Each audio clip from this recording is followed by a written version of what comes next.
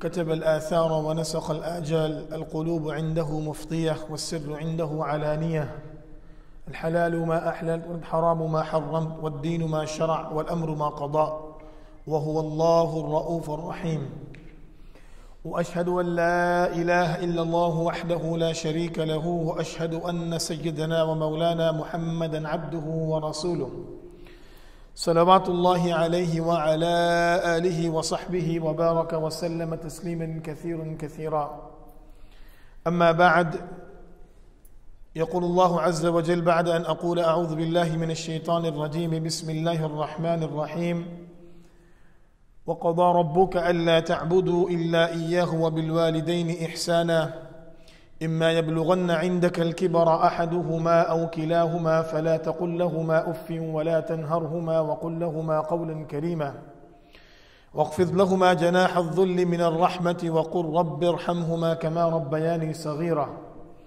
وقال جل وعلا وأمر أهلك بالصلاة واصطبر عليها لا نسألك رزقا نحن نرزقك والعاقبة للتقوى وقال النبي صلى الله عليه وسلم ما نحل والد ولدا أفضل من أدب حسن أو كما قال صلى الله عليه وسلم. I begin in the name of Allah, the most gracious, the most merciful. I beg for His mercy. I ask Allah to enlighten our life. I ask Allah to guide us in the path which is most beloved to Him. And I ask Allah to send salutations upon Prophet Muhammad, peace be upon him, his companions, his family members, and those who follow their footsteps until the day of judgment. And I greet you with the greeting of Islam. Assalamu alaikum wa rahmatullahi wa barakatuh. Alhamdulillah, it's a great blessing of Allah, the Almighty, who has given us this blessed day of Jum'ah. And as we are concluding and commencing the month of Rajab, and the month of Sha'ban, it's the next month, which gives us only a month away from the month of Ramadan.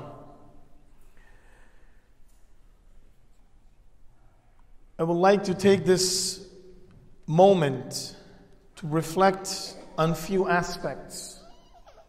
Number one, the preparation and the actions of the Prophet ﷺ that he did in the month of Sha'ban to prepare himself for the month of Ramadan. Number two, as we know that the month of May and the first weekend, a full weekend of the month, commences through Mother's Day.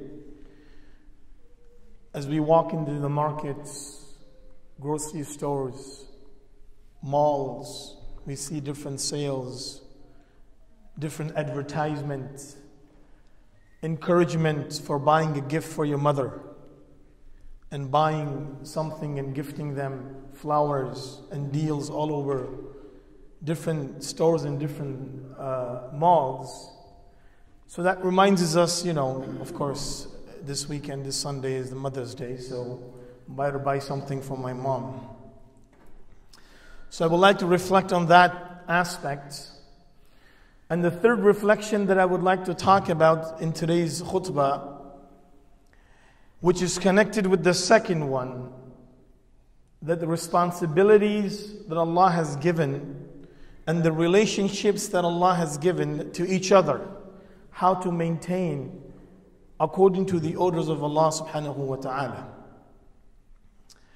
So beginning with the first point, Usama bin Zayd radiallahu anhu mentions, once I came to the Prophet sallallahu alaihi wasallam and I said, O Prophet of Allah, I see you in the month of Sha'ban that you fast so much that other than the month of Ramadan, I don't see you fasting as much as I see you fasting in the month of Sha'ban.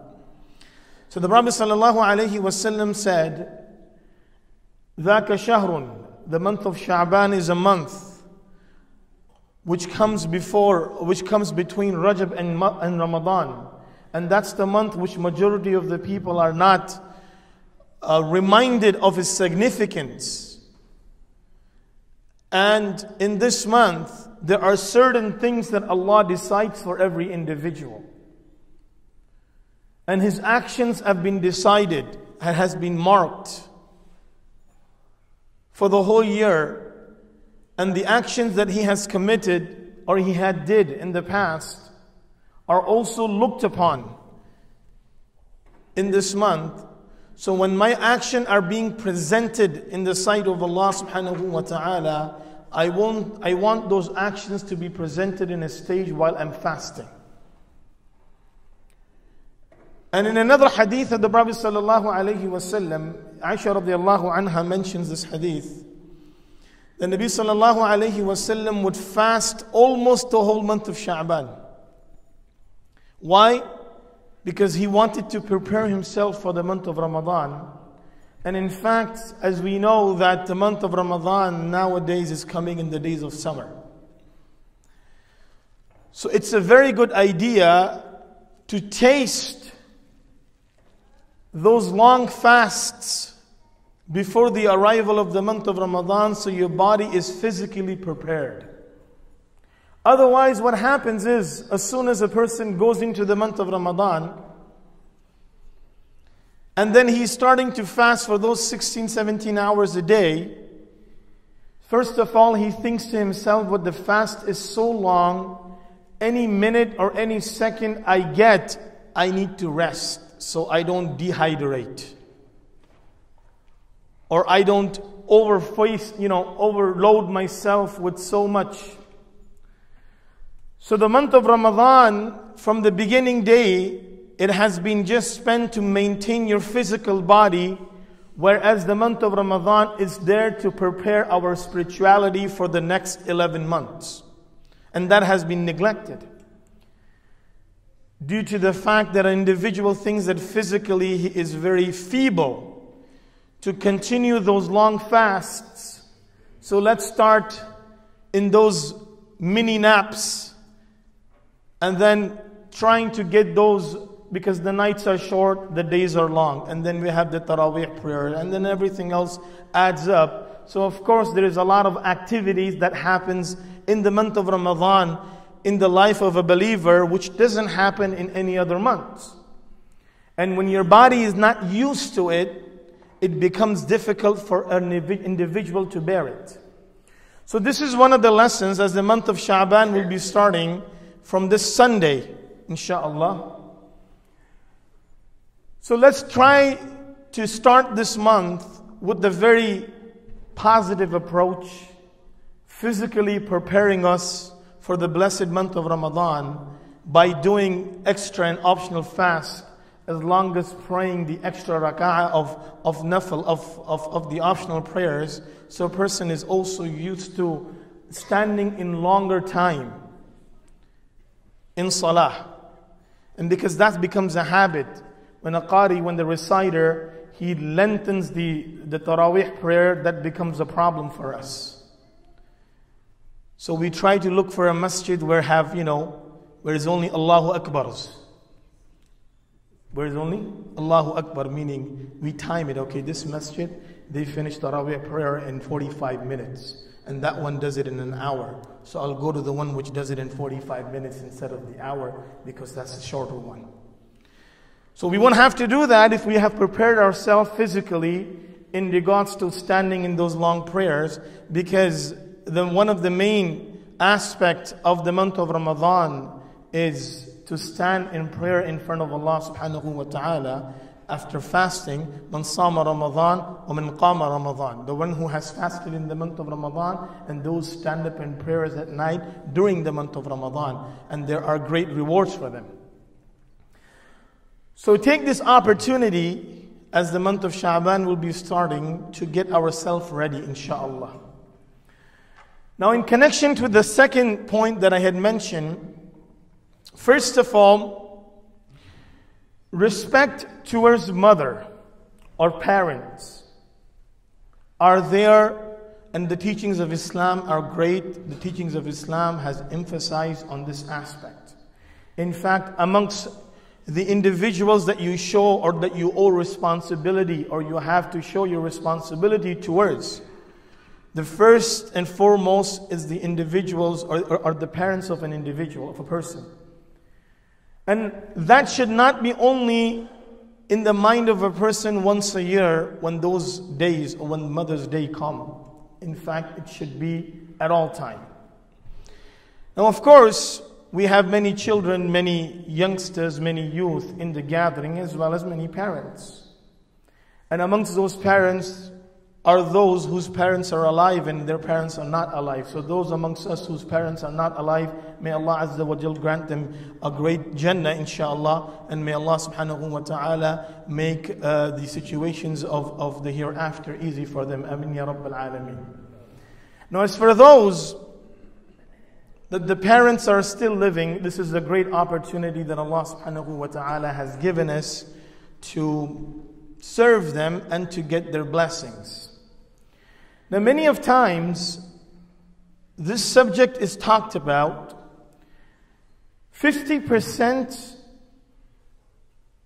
of serving towards parents has to do with the service of parents towards their children. 50% of an individual's service, the behavior that he would show towards his parents, has to do the way that the parents had treated him while he was small or while he was growing up. And many of times when we talk about this, the second part is always neglected. Because as a responsible individual, responsibilities of different relationships, that was the third point, which was connected with the second point that I wanted to talk about. It's a great responsibility on the shoulder of every individual. And in fact, the future lies on this. So those who come after you, either they will be better than you or worse than you because of you. Those who come after you, meaning your offspring, your children, either they will be better than you or worse than you because of you. Once, an individual brought his son to the court of Umar radiallahu anhu. And the father complained that this son of mine is very disrespectful. He doesn't respect me. He doesn't give me the respect that Allah has ordered for him to give. Neither he takes care of me. So Umar radiallahu anhu looked at the son and he said to him, "What kind of individual you are? Don't you have the fear of the atonement and the punishment of Allah coming down upon you? Don't you know that the Prophet sallallahu alaihi wasallam has said about serving the parents this? Now, of course, Allah mentions in the Quran, وَقَضَى رَبُّكَ أَلَّا تَعْبُدُوا إِلَّا إِيَّهُ وَبِالْوَالِدَيْنِ إِحْسَانًا. Allah has given you two orders. Number one is to worship Allah, and number two is to serve your parents. And then after that, other relationships come in. So huququllah and huququl ibad. The first thing is the rights of Allah subhanahu wa ta'ala. And that is you're supposed to worship Him and do not associate any partners with Him. When it comes to huququl ibad, which is the rights of people, the first and foremost is serving the parents. So all of that Umar radiallahu anhu explained. So this individual was listening to Umar radiallahu anhu, and after Umar radiallahu anhu finished, he said, "Ya Amir al-Mu'mineen, I have a question." So Umar radiallahu anhu said, "Okay, go ahead, what's your question?" He said, "MashaAllah, you gave me a big lecture about serving the parents and so on and so forth. But I would like to ask you a question that Sharia, the Prophet sallallahu alaihi wasallam, has he not given any prescription, any type of advice, any type of hadith in regards to the rights of children? The rights of children. There is nothing that has been said about children, that how they should be treated." So Umar radiallahu anhu said, yes. The Prophet sallallahu alayhi wasallam said, "Man wulida lahu waladun." the person who has a child in his house, Allah gave him a gift of a child, of a baby. فَلْيُحْسِنْ إِسْمَهُ. He should give him a good name. And before that, the source of this child coming into existence, he should think about who he is bringing in the house. That's the responsibility.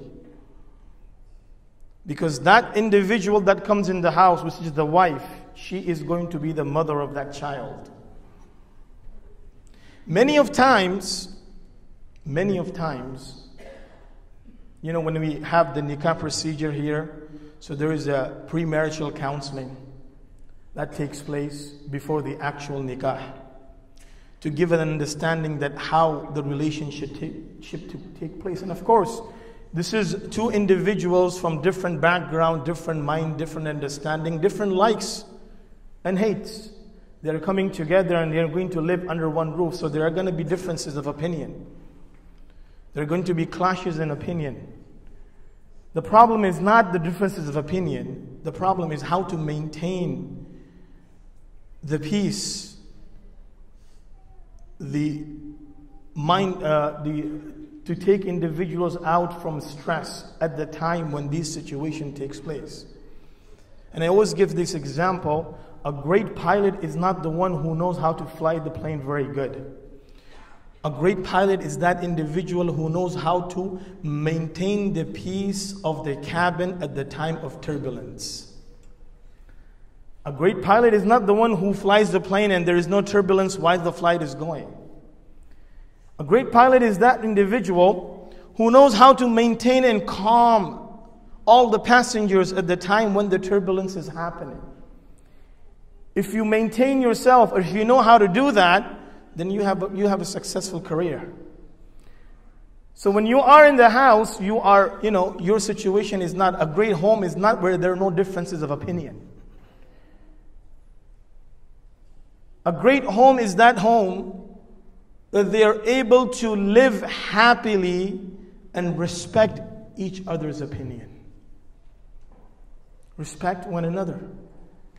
So anyhow, Umar radiallahu anhu told this individual before that, make sure that your father brings you a good mother in the house. So many of times, there is a relationship between a man and a woman, a boy and a girl. And they happen to like each other, so they want to get married. And of course, both of them, they like each other and they want to get married. Now immediately after marriage, there are demands from the men that you should do this and you should not do this. For example, the common fight, the common argument is, the sister, she was not wearing hijab before marriage, and after marriage, within one night or within one day, now you should wear hijab. Now you should wear hijab. Now of course, I'm not going to go into the detail of it is fard or it is wajib or it is, I'm just giving you an example. Now one day ago before she was not your wife, she never wore a hijab. Neither I'm encouraging people not to wear hijab. MashaAllah, those who are doing, may Allah Azza wa Jal give them a steadfastness. But I'm just giving you an example. A day before the marriage, she was the same woman. She had the same habits. She had the same things. Now, if you wanted to do this, you should have worked it out before even getting into marriage, before even getting into that wedlock. And many of the arguments that happen is because of that. After marriage, now there are different things. Those needs to be sorted out before. And if the mentality doesn't mend, then of course, Allah Azza wa Jal has made other options available. You're not mandatory to go and get married to this girl. So anyhow, that needs to take place because the relationship, the upbringing of children has to be, or they have a great responsibility amongst parents that their mentality should meet. They have a greater understanding amongst themselves. Otherwise, the future of the children is not bright. There's a joke that the son goes to the father, where did we come from? Where did we come from? The father says, well, we came from Adam alayhi salam, he is the father, and then after that we are all his children. The son goes to the mother, where did we come from? The mother says, we've evolved. So the son goes back to the father and he says, well, you told me we came from Adam, and the mother is saying we've evolved. So the father says, well, I only told you where my part of the family came from. I only told you where my part of the family came from. So that understanding, the statement has to match. It's not that one is giving the other and the other is giving the other. No, they both have to match. That's the bright future for children. The second thing Umar radiallahu anhu said to him was, فَلْيُحْسِنْ ismu. The Prophet ﷺ said that you give him a good name. A name, and there is a big issue with the names. Number one, when we get a child in the house, the first and foremost thing is we need a unique name. So let's say if it's a girl, and we offer a name Aisha. Oh, but my brother, his daughter is also named Aisha, so I don't want to keep Aisha. I don't want to keep, because that's already one Aisha in the family. Or Khadija, no, there's already a Khadija in the family. I need a unique name. So we look for different names, and nowadays, may Allah forgive. May Allah forgive. The criteria of picking name is not from the names of Sahaba or the Prophets alayhimus salatu wassalam. The criteria or names are being made by drama series or movies or players or artists, music artists. These are the criteria. So that's a good name. That's a new name. So I'll pick that.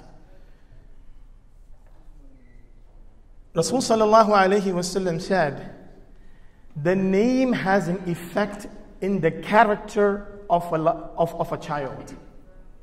The name has an effect in the character of a child. Now, if you are thinking of someone whose real character ain't good, whose life is not upon the orders of Allah, and you are naming your child because she had that name or he had that name, then of course the installment of those characters will come in. These are spirituality that had nothing to do with physical life. They move around. Intentions, Niyatul mu'mini khayrun min amali. Intention of a believer is greater than his action. So whatever intention you make or you are doing, that's the effect you will see in their lives. So that's another problem when it comes to the matter of name. So you need a unique name which is not found. So you start searching. And the best place to search is, you already know that, Google. And with every name, a name which is not found, never been kept, first of all, you will find it in Islamic names. And number two, a common meaning, you will find a beautiful flower. This is a common meaning, where that name doesn't exist. Neither it has a meaning to it, nor is a name. But they will just write a beautiful flower. I mean, there are tons of those things you'll find on the internet. So that's our search engine. We don't want to keep the names of Sahaba. We don't want to keep the names of Anbiya. The Prophet ﷺ said, أَحَبُّ الْأَسْمَاءِ إِلَى اللَّهِ عَبْدُ اللَّهِ وَعَبْدُ الرَّحْمَنِ. The best name in the sight of Allah is Abdullah and Abdul Rahman. And then after that, you should keep the names of Anbiya alayhimus salatu wassalam, the pious predecessors, Sahaba ridwanullahi alayhim ajma'in. So that never comes into the equation. So that's the second responsibility. وَيُعَلِّمُهُ الْكِتَابِ إِذَا عَقَلَ. Number 3. Giving him the teachings of the book of Allah subhanahu wa ta'ala. giving him the teachings of the book of Allah subhanahu wa ta'ala when he starts to understand. When he starts to understand. And Allah mentions in the Quran, وَأْمُرْ أَهْلَكَ بِالصَّلَاةِ وَاسْطَبِرْ عَلَيْهَا. Give orders to your family to establish salah and be steadfast on it yourself. It can be phrased in a different way also. It can be phrased in a different way also. And that is, pray salah and give our orders to your family to pray also. وَاسْطَبِرْ عَلَيْهَا. There is a great emphasis in this word of Allah subhanahu wa ta'ala in this verse, that Allah mentions that in fact your children being punctual of salah and other obligations of Allah depends on the way you are giving importance to salah and other obligations of Allah subhanahu wa ta'ala. وَاسْطَبِرْ عَلَيْهَا is giving that meaning. Whatever you do, this will go into their lives. Whatever importance you have, they will have those importance in their life. So, Abu Layth Samarqandi rahmatullah alayhi mentions that story. And he said that I heard this story from my father, who heard it from the ulama of Samarkand. An individual came to one of the scholars of the city and he said that my son, فَإِنَّهُ ضَرَبَنِي وَأَوْجَعَنِي, he hits me and he punishes me. So the scholars, they're looking at each other. How is that, how can that be? He hits you, your son beats you up, he plays a wrestling match with you, and he punishes you. How is that possible? So they looked at each other. After that, they asked a question to the father. He said to him, هل تعلمته القرآن? Have you taught him the book of Allah? Have you taught him the manners that Quran teaches him? Have you gave him the upbringing what Allah has ordered to bring, or what Allah has ordered to do? He says, no. He said, what did you taught him? علمته الزراعة. I only teach him how to farm because he was a farmer. So the son has also become a farmer. So one of the scholars said to him, he said, well, I know why your son beats you up. He says, why? Because when he wakes up in the morning, neither he prays, nor he recites the Quran, neither he has anything to do with Allah. So he just gets his belongings together, and he gets onto his donkey, and he has his dog behind him, and he's going into his farming land. And on the way you say and you come and you say something, he thinks you're a cow, so he just hits you. He thinks you're a cow. You should be thankful to Allah that He did not chop your head off. You should be thankful to Allah that He didn't chop your head off. So that's إِذَا عَقَلْ عَلَّمْهُ الْكِتَابِ إِذَا عَقَلْ. When he has that understanding, وَزَوِّجْهُ إِذَا أَدْرَكْ. And the responsibility is to make him get married at the time when he reaches the age. When he reaches that understanding, when he reaches the responsibility. Now this is a very lengthy discussion. This is a very lengthy discussion because the marriage itself, in different cultures, they have different things. Different criteria have been fixed. That when will the son get married? Has to meet this criteria.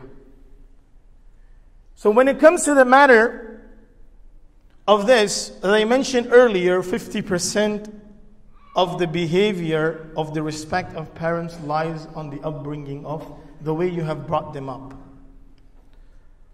And that's how it is. In fact, Rasul sallallahu alayhi wasallam said, the way you treat your parents, your children will treat you. Your parents, your children will treat you the same way. So this is the teaching that we need to understand. Because there are responsibilities on both sides. And in fact, the responsibility is something which every individual will be asked on the Day of Judgment. Now, many of times we neglect or we forget to understand that the responsibility that we owe to those who Allah subhanahu wa ta'ala has made us responsible of, we forget to fulfill those. And in fact, we only remember the part that the responsibilities of other people that they owe us. So this is my responsibility and you should be mindful of this. And this is my responsibility and you should be mindful of this. If every individual understands their responsibility and they're trying to fulfill it, then the world will become a better place. Instead of every individual demanding of their own responsibility that I should be treated this way, or I should be done this way, or I should be made this way. So may Allah subhanahu wa ta'ala give us that, because, of course the summer is coming.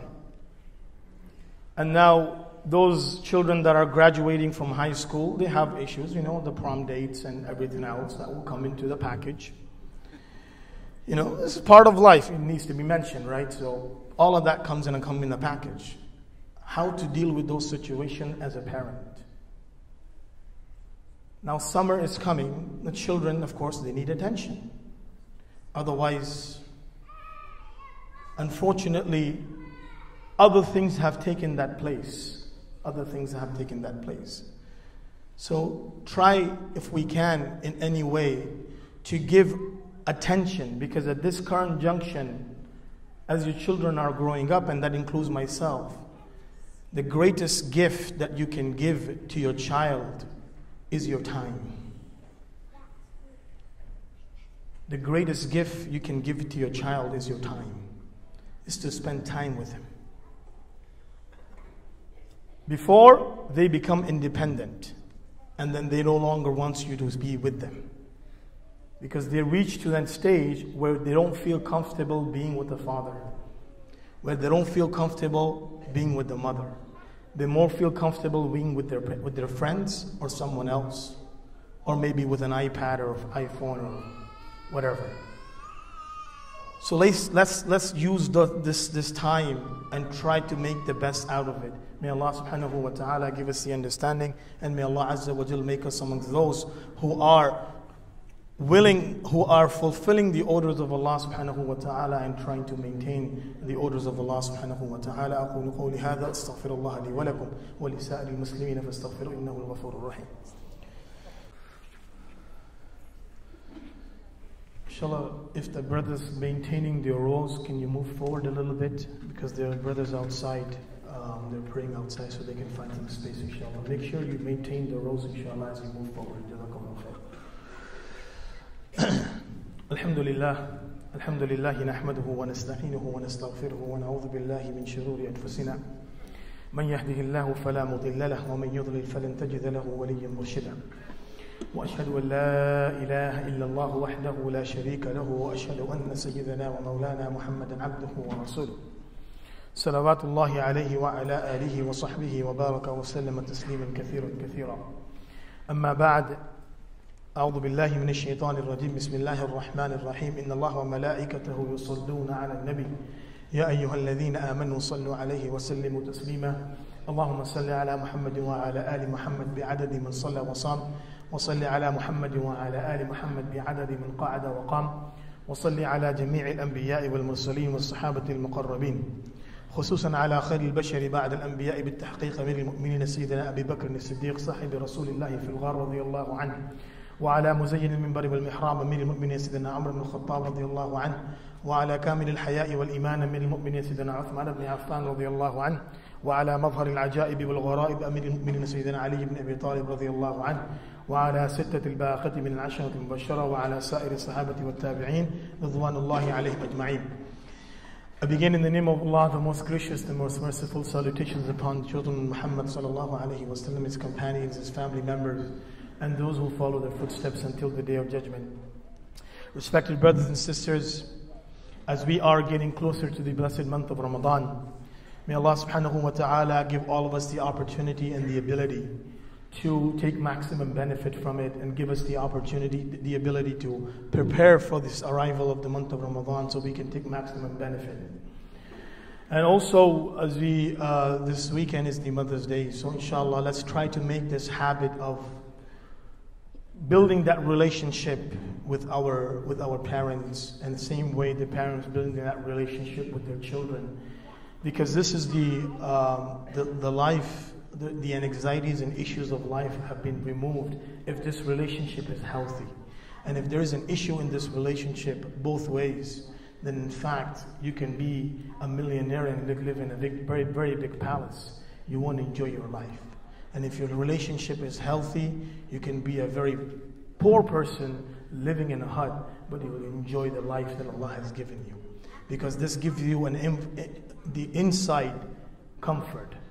And this is why Rasul sallallahu, Allah Azza wa Jal has made this dua for believers to ask in the Quran, that, oh Allah, make our children the coolness of our eyes, and give us that understanding amongst the children and the parents, that they can live this life happily and with the blessings of Allah subhanahu wa ta'ala. So we make this dua on this blessed day of Jum'ah, that Allah subhanahu wa ta'ala, whatever problems and issues that we are having in our families, in our relationship, may Allah remove all of them.